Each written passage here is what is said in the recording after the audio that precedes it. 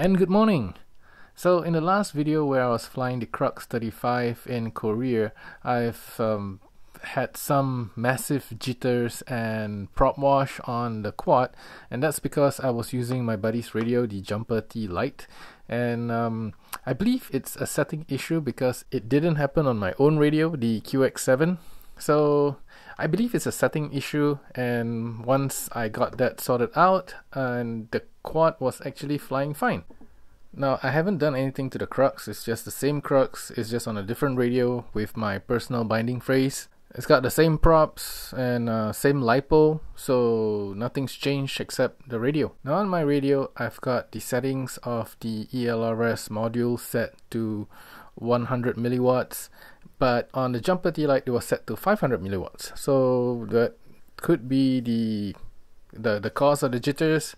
It's also the model settings, so you might want to check that out, and if your quad is giving you jitters, you might want to make sure that all the inputs and mixers are all done right. So I hope you guys enjoy this video of this Crux 35.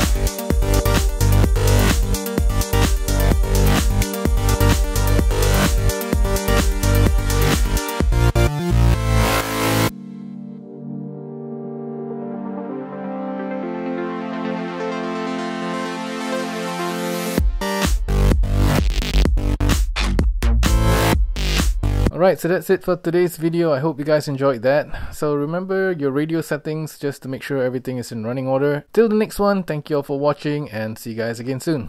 Ciao.